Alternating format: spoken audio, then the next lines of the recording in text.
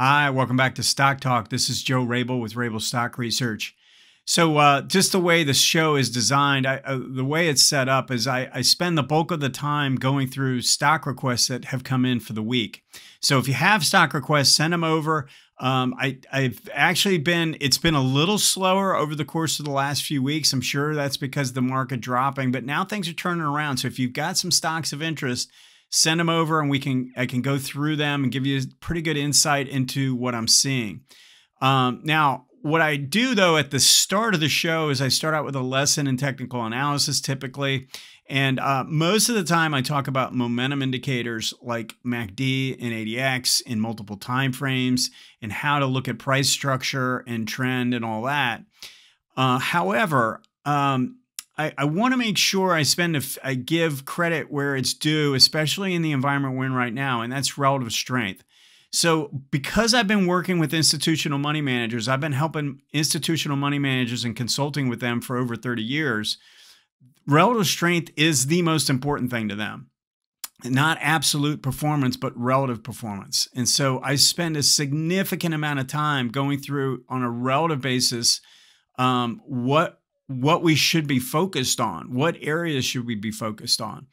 And I think this can be a huge advantage even for the individual investor. I think if you focus on the stocks that are showing emerging relative strength, I'm not talking about the ones that are necessarily the 99s, like the highest score. I'm talking about the ones where their relative strength relative to the S&P is showing a shift. And that's what I want to focus on today's lesson. So let's go ahead and get into this now. Okay, so I've got a weekly chart of the QQQ up. On the top here, I've got an 18-week line, and then I've overlaid this green line, which is essentially the 18-month line. So I've got an 18-week and an 18-month. Gives us a good feel for the bigger picture trend as well as the intermediate term trend with the 18-week. But if we go and look at the bottom scale, I've got the relative strength line in black, and I refer to this as the relative strength. All right, and that is comparative relative strength. I'm comparing, in this case, the QQQ to the SPX. What the black line is doing is it's showing what would happen to the QQQ if the SPX closed unchanged every day. All right, so we're basically dividing the QQQ by the SPX, eliminating any variables in relationship to the SPX. And then what's happening is this movement is above or below is showing outperformance or underperformance relative to. So from this point on, this whole move to the upside from the start, literally the first day of 2023, we've been outperforming. This QQQ has been outperforming the S&P. And then if you look at what happened late in 21, it turned down and it underperformed through this whole period, pretty much for the entire year of 22. All right. Now, I just for context, I put in these moving averages. I think you can look at the line by itself and you can do trend analysis on the line. You can draw in your downtrends and look for a 1, 2, 3 type of reversal. But the moving averages, I think, just give you a nice feel. Typically, I only have the 30 up. All right. But what I used to use was an 8. I had an 8. A simple MA, and that's in orange. And as long as the 8 stays above the 30, you're in a pretty solid trend all through this period, right? And then you get this move to the downside. It looks like this might be rolling over after an extended period. But it's more of like a warning flare because you end up making a double top, a minor new high, and this kind of pushed higher. But notice the difference. Everything looks fine here.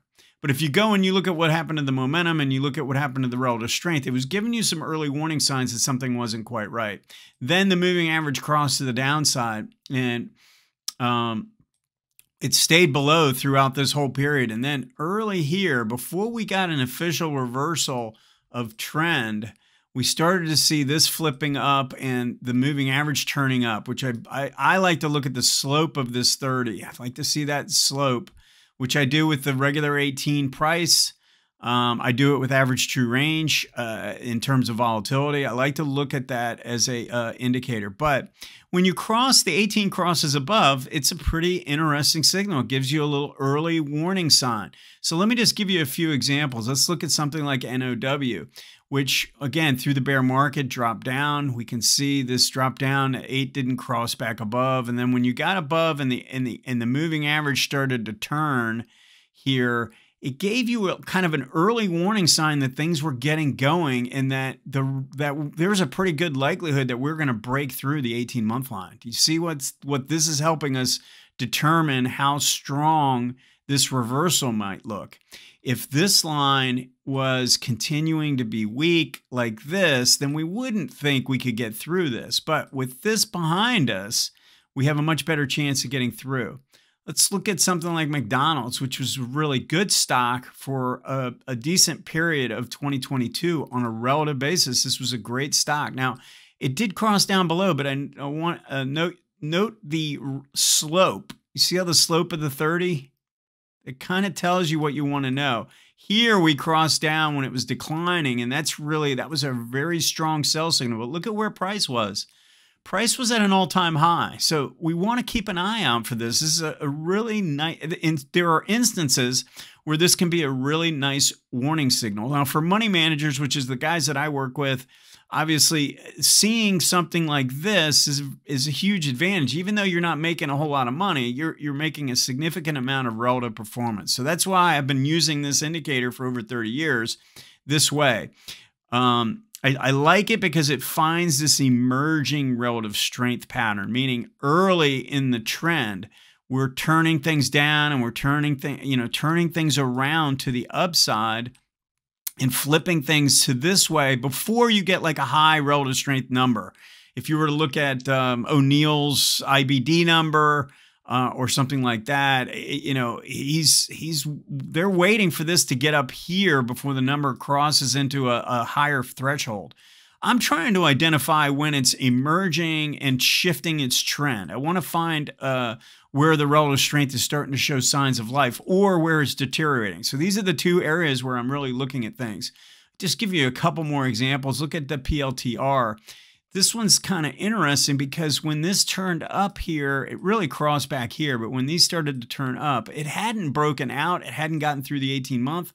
It gave you kind of an early warning sign that something was going on. And all through the bear market, you knew this wasn't the place to be. It's just a nice confirming evidence. So there are times where you have a stock going down and the RS will be going up. That happened in NVIDIA in 2020. When the market was getting killed in 2020, NVIDIA was actually the relative strength line was holding up like a champ.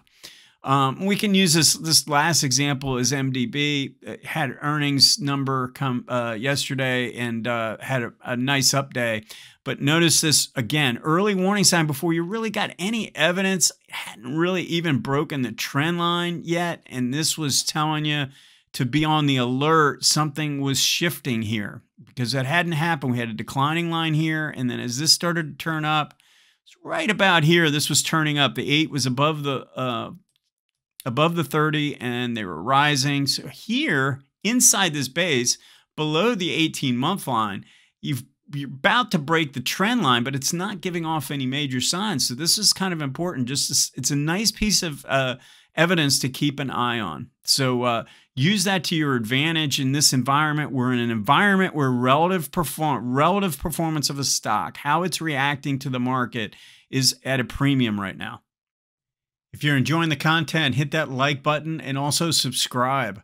So my research can be found at rabilstockresearch.com. The individual package has about 2 to 3 reports each week, plus a special video for that package. But I've been recommending guys, if they want to learn more about my approach, is to start out with the book. I'm offering at a discount right now in a PDF format.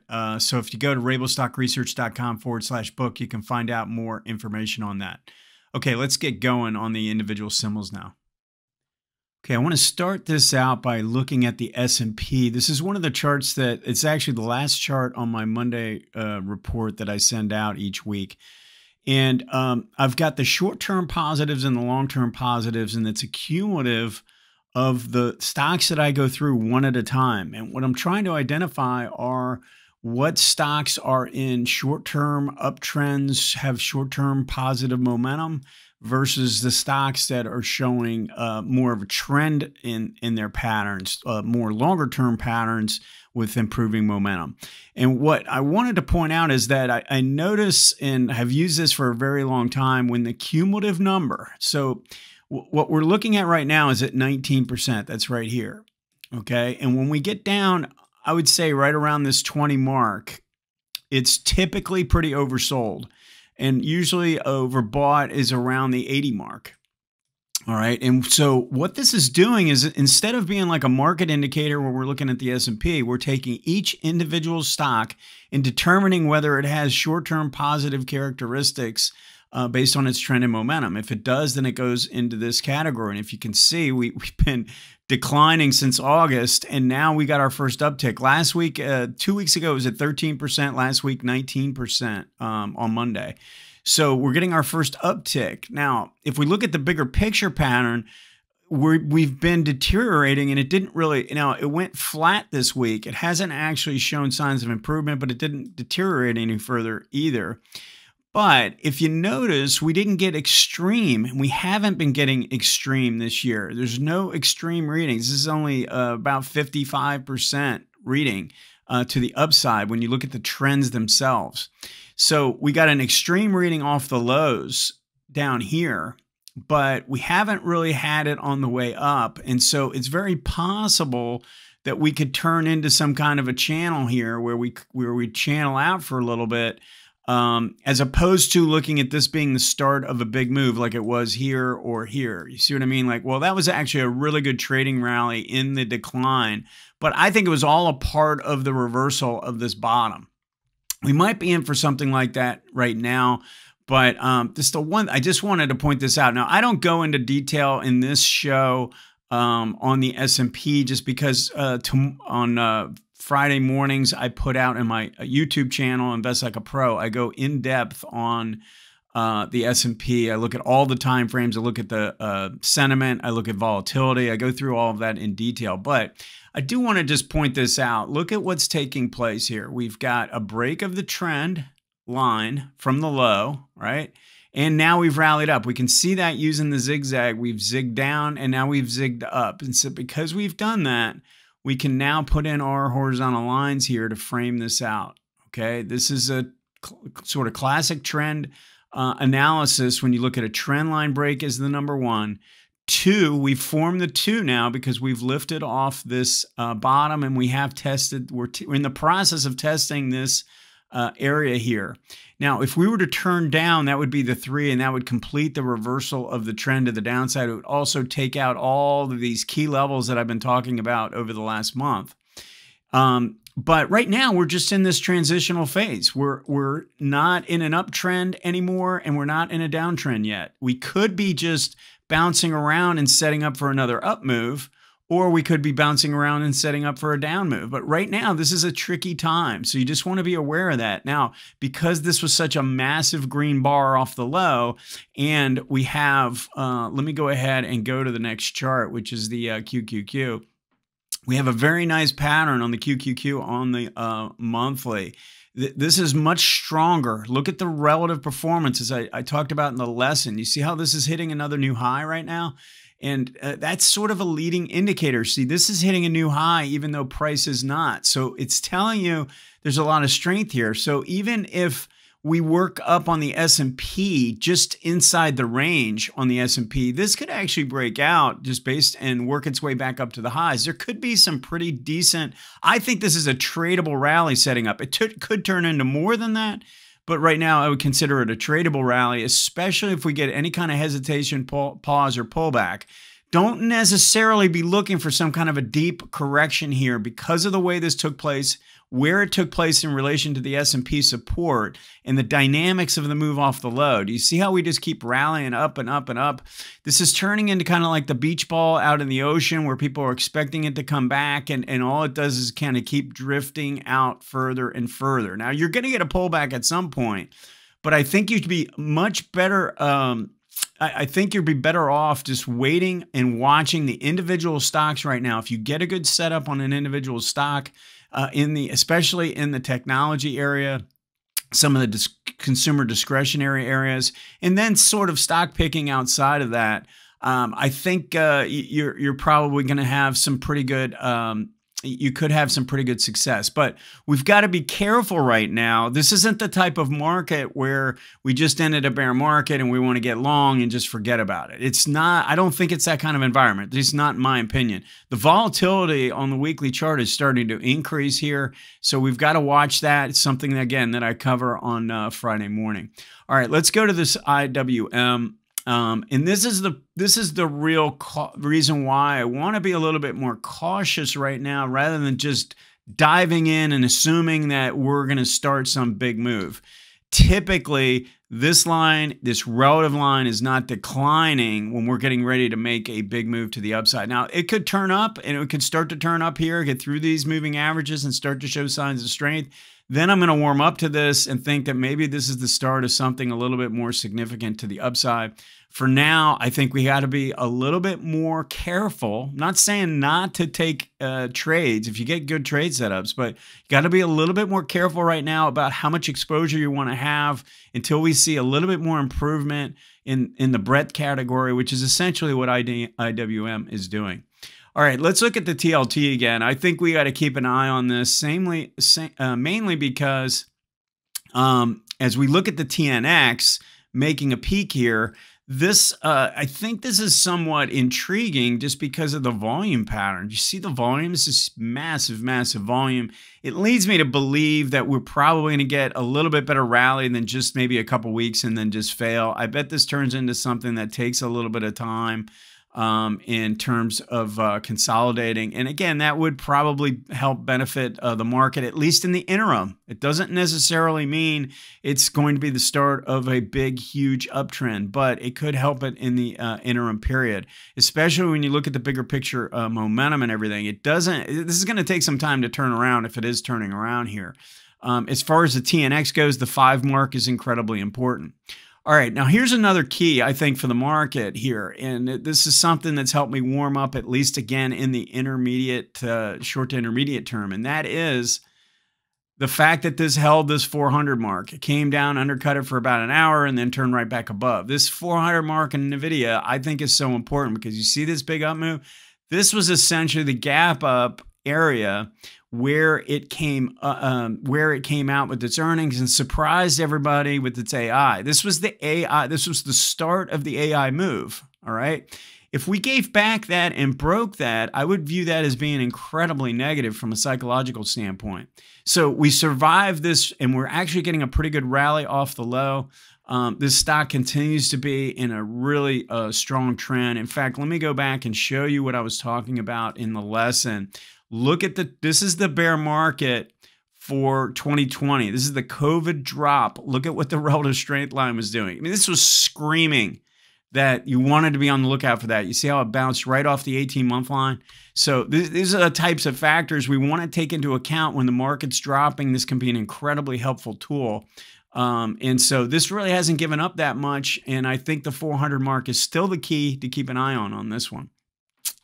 Okay, so I got a question on playing the ANET for a short play, and the argument was sound. All right, we have a trend on the upside that is strong, but it's overbought on the monthly. We've gotten stretched away.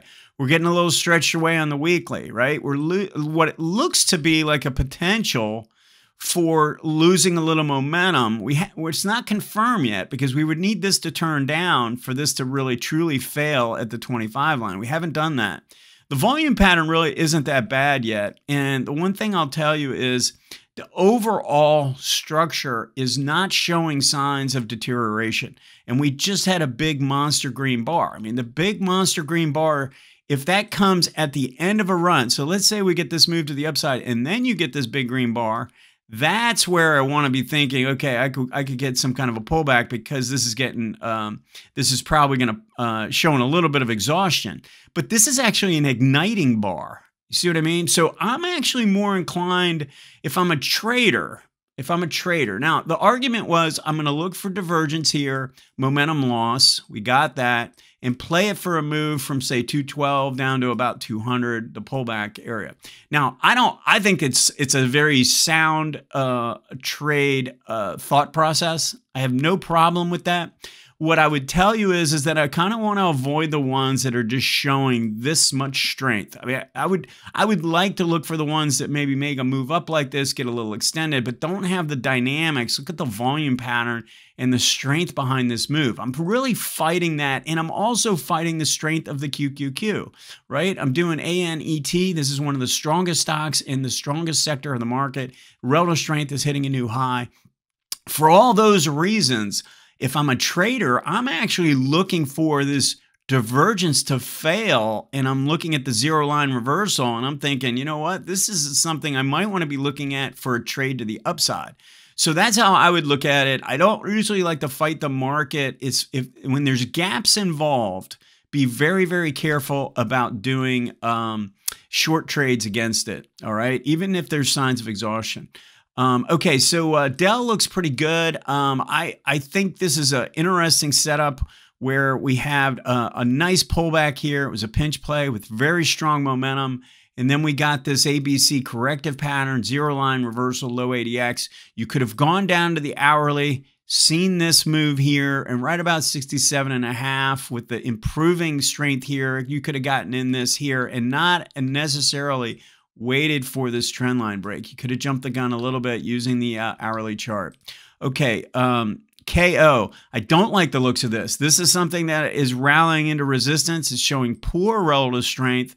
The hourly is starting to kick in. I probably want to look for some kind of a reversal pattern here because it did have pretty good strength to the upside. So maybe we come down, bounce off these lines, and rally back up, and then you could potentially play this for a trading short.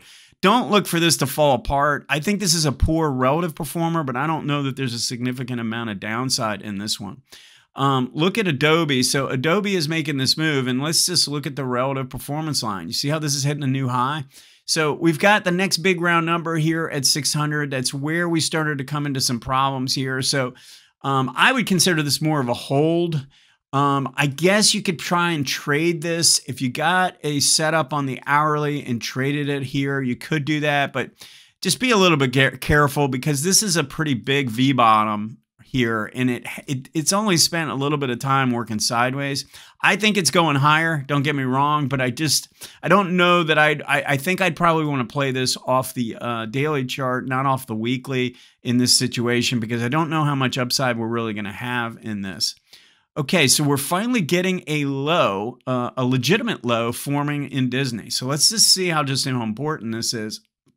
I actually think from a price standpoint, it's pretty key because, so here's how I look at this. We have this in key low here. We got this key here and key low here. You got all three of these. It broke it and stayed below it. Unlike this one where it was down for just a marginal period of time and turned back up. It was below it for 3 weeks, 2 weeks, and now is turning back above. So what does that tell me? What that tells me is it's probably overdone. I mean, really overdone. And the reason why I think that is that if you're breaking a key level, you should have follow through to the downside. Since there was no follow through, now we're getting a little bit of a green bar after 2 doji bars. See if this MACD can turn up from here. We've got a little bit more confirmation. Again, I'd like to see green DI turn up and red DI turn down, and that would really convince me that we could get a little bit better rally off this low. But I think that the risk to the downside is pretty limited. I don't think I would go crazy unless I got a setup like a pinch play or something like that on the weekly chart and then played this off the daily. It's still going to be a long road back, but I do think it has made a pretty key bottom. I don't like the looks of what's going on in energy. We are on some of these bigger names, the ones that have the biggest influence on the XLE. They're breaking their 18-month lines, and CVX is really looking poorly. I noticed a few others of these big stocks are in the same process where we're getting a little bit of a rollover pattern.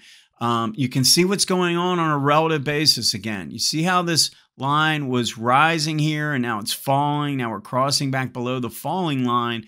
It's a little bit concerning. Now, I do think there's underlying support. I'm not looking for these to fall apart, But when we're talking about where we want to be exposed right now, this is probably an area that I don't think I'd want to be jumping the gun on. I wouldn't be looking to buy pullbacks in this right now. I think there's more weakness coming. I think this could come down under 100 even, maybe down in the mid to high 90s. So just kind of keep that in mind. Okay, let's look at TTWO. This is more of what we want to be focusing our efforts on right now. We've got an 18-month that was declining, right, and is now rising after a 3-month pullback. Okay, we're getting a turn to the upside on their earnings, and we're breaking this little mini downtrend line with MACD kind of turning up, and we have no real sign of selling strength here. So lots of improvement. We're going to probably need some kind of a little hesitation or pause on the daily chart, but definitely something to watch as we're getting a bigger picture turn developing in something like this that could have a pretty good intermediate term trend develop. Thanks for watching the show. My research can be found at rabilstockresearch.com, and my YouTube channel is called Invest Like a Pro. If you have any stock requests, send them to stocktalk@stockcharts.com. Have a great week. We'll see you next time.